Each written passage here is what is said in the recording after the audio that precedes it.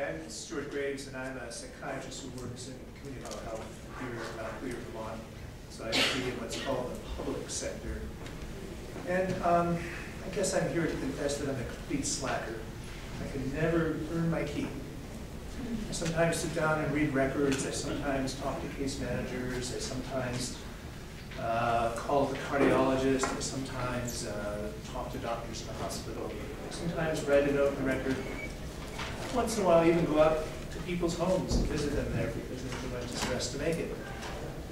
So I just don't earn my keep because all those things just can't be important. Doing good care for complicated, demonic stuff.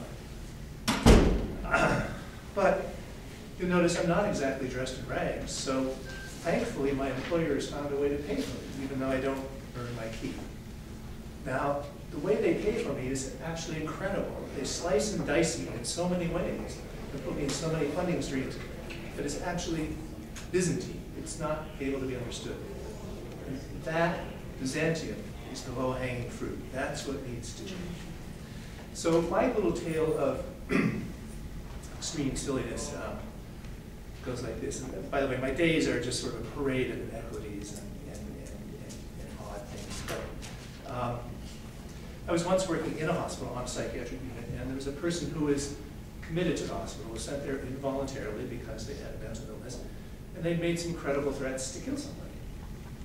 Once they got in the hospital, they holed up in the room for a couple of days and told me where I could go.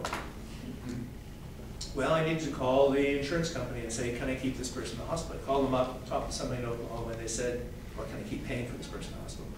Called them up, talked to somebody in Oklahoma, and they said, nope, got to discharge that guy. Now, mind you, the person was still, by law of the state of Vermont, an involuntary patient. So needless to say, I didn't discharge him. But needless to say, the hospital lost money. Thank you.